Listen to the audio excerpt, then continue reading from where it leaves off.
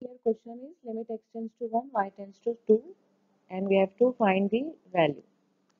So first we can apply limit y tends to 2 to the function.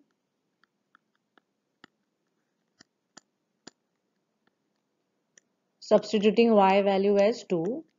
So we will get 2x square plus 2 square 2x into 2.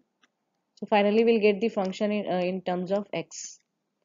So 2x square plus 4 divided by 4x, and then we can substitute x value 1. So 2 plus 4 divided by 4, 6 by 4 means 3 by 2. Okay, then first we can apply limit x tends to 1 to the function. That means by substituting x value 1,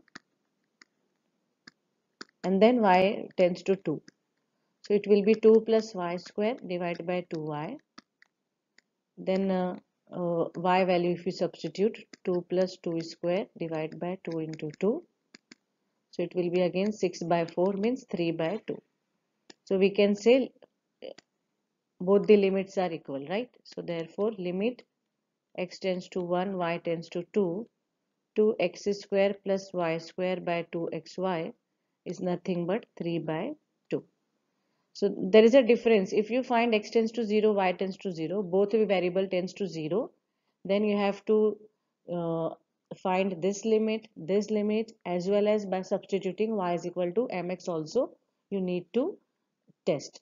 Otherwise, if x and y tending to numbers other than 0, then finding these two limits will be enough. So our final answer is 3 by 2.